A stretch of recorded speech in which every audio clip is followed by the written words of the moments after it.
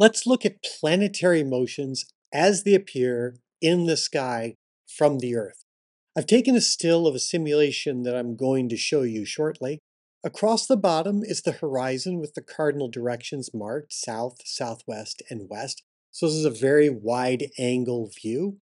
Also, if you look at the time in the upper corner, we see the date is very far in the future in 2044, sometime in May. And the time at night for this point in the simulation is approximately 10:40 p.m. local time. You also see Mars highlighted with the red targets as well as its name. We also see an orange line that surrounds Mars, and that orange line is the path in the sky that Mars has taken or will take, and I'll show you this.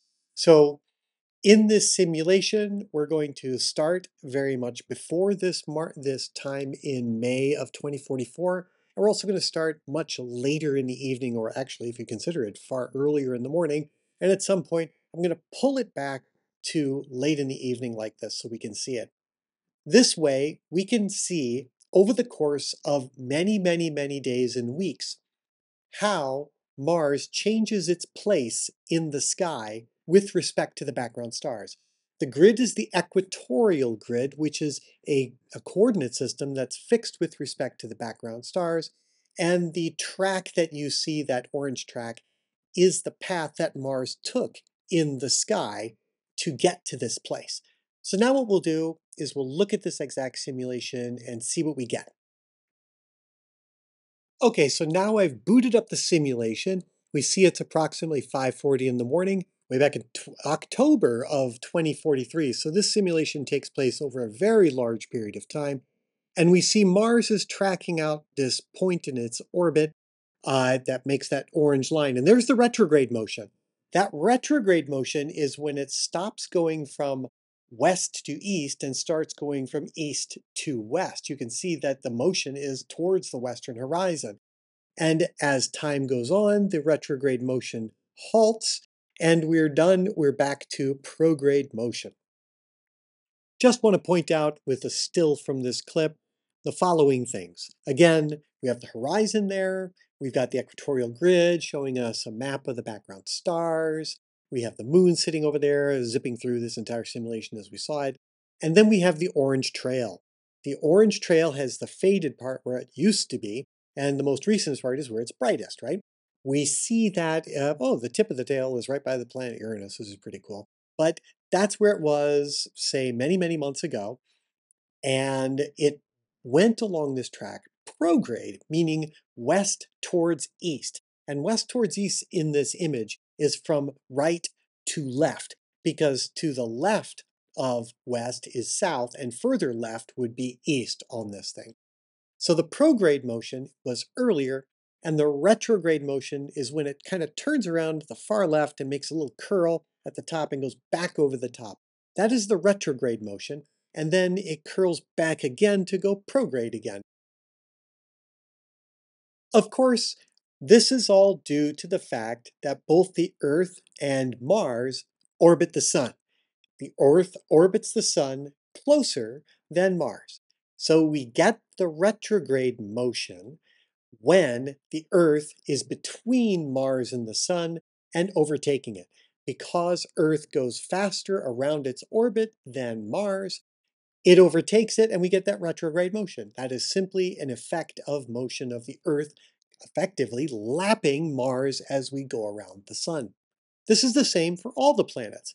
Every planet experiences this, and now we're going to go look at that too. Let's first take a look at Mercury. Right now we're seeing Mercury going, in that moment we just looked at it, from east towards west. That is retrograde motion of Mercury. Notice that it is now turned around and it's starting in this as we go forward in time, moving with respect to the background stars now west towards east. And to make it kind of a little bit easier to understand what we're doing, I'm actually toggling on and off both the atmosphere and the ground so you can see this. So one is like we're out in space and the others we're on ground and trying to actually find Mercury.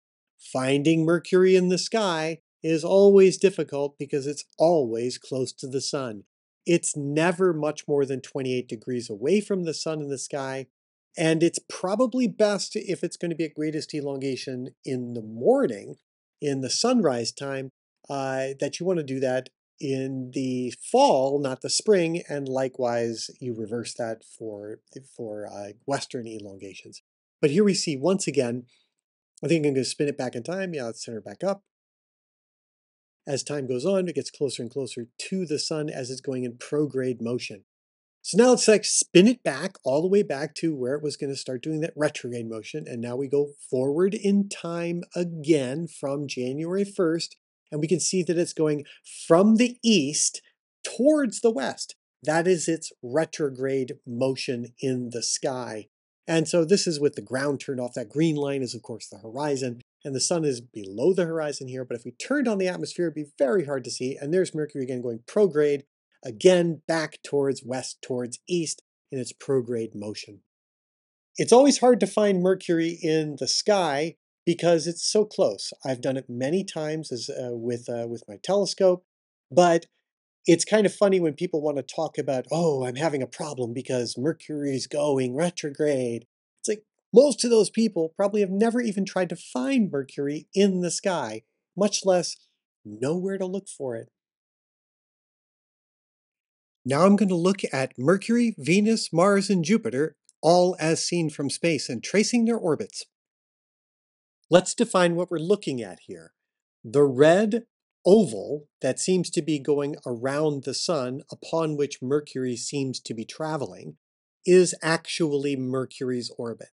If for some reason the orbit itself was demarked by some stuff in the sky, like it was a physical object, that is what we would see. It is an ellipse that is around the sun at a very great distance. And that is the path that Mercury truly travels on. If we were to look at the solar system from above, straight down, we would see that Mercury is orbiting the sun in a counterclockwise manner on an ellipse. And that's what this red line denotes.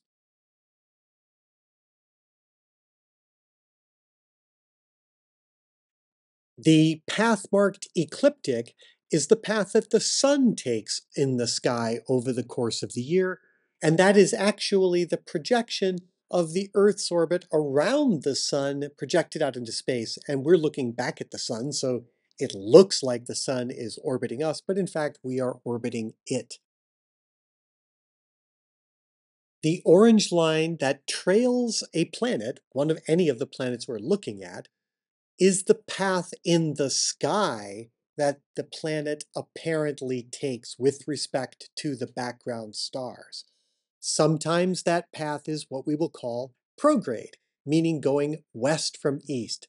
The dominant motion of all planets is prograde.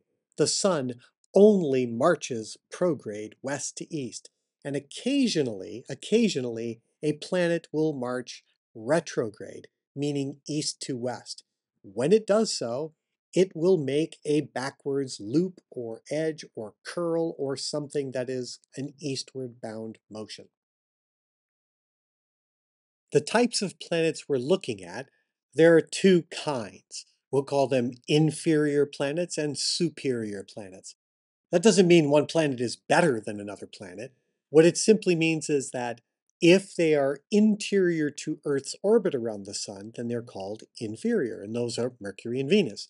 The superior planets are Mars, Jupiter, Saturn, Uranus, Neptune, Pluto, etc., which are which have orbital radii that are greater than Earth's radius. Once again, inferior is smaller orbital radius than Earth's, superior is greater than.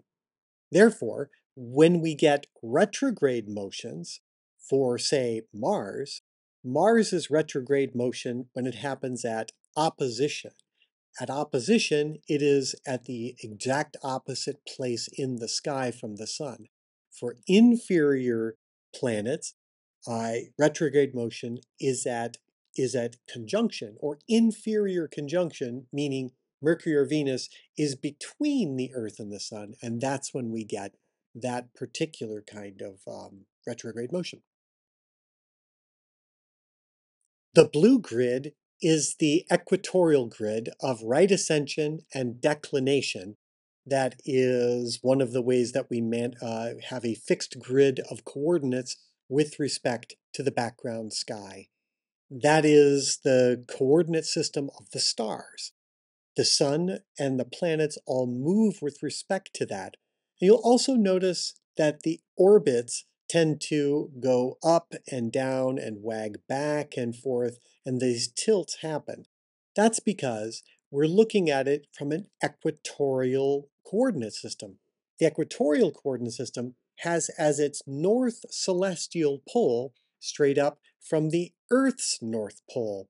That does not correspond to the Earth's orbital axis. If it did, then this red line that we see here, or the ecliptic, would be flat with respect to the, or at least flat with respect to the celestial grid coordinates that we see in the background.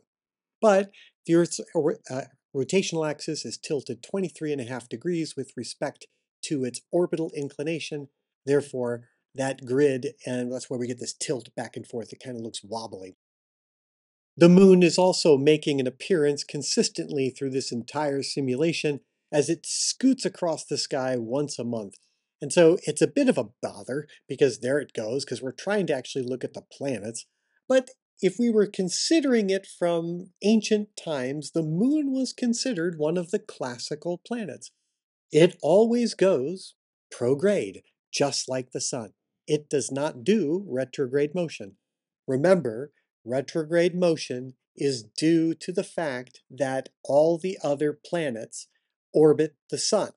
Some orbit nearer to the sun and some orbit farther from the sun. So let's summarize how these motions occur. As Mercury, Mars, and Earth go around the Sun, when Mercury is between the elongations going through inferior conjunction, then we will get retrograde motion of Mercury. And when we have Mars going from between the quadratures through opposition, then we get retrograde motion of Mars. Notice that this is seen from above, and if we were looking from above, we've generalized it to circles. We know they're ellipses because of Kepler's laws and so forth, but we're making this easier to see. When we look from above, they're orbiting in ellipses, or in this case circles, just to make it easier to see. And we get the fact that the reason that the retrograde motion occurs is because Earth is simply going slower than Mercury, and faster than Mars in its orbit. Kepler's laws state that the farther something away is, the slower it's going in its orbit. And all this summarizes together to show that the retrograde motion is simply due to Mercury passing or lapping Earth, or Earth lapping Mars. That's where it all arises from.